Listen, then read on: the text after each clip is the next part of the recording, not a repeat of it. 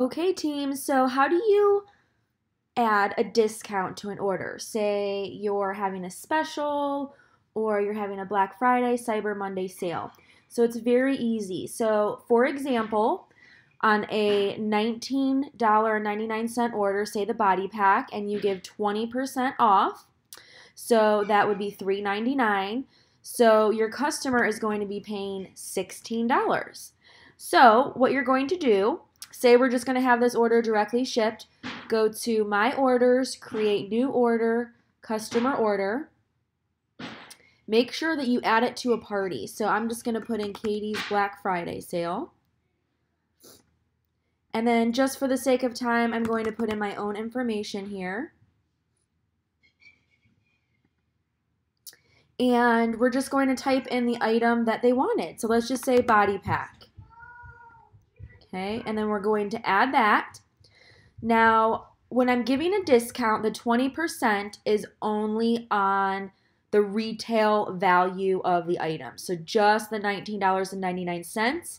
It's not on the shipping or the tax.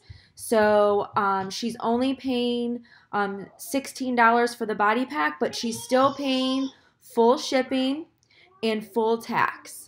So really the discount is only $4. So this is the easiest way to do it because all you have to do is come down here. So we have $28.83. So let me go to the calculator. 28.83, and we're just going to do minus 4, 24.83. I probably didn't need a calculator for that. 24.83, okay?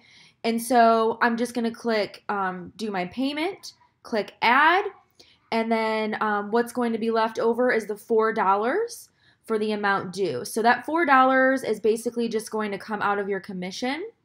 So just click next. You don't even need to pay the $4 because that's just coming out of your commission. So basically you just won't be getting that $4 back, if that makes sense.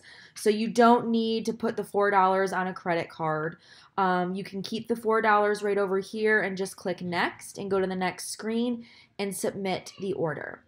So I hope that this was helpful. Again, just give the discount on the total retail value.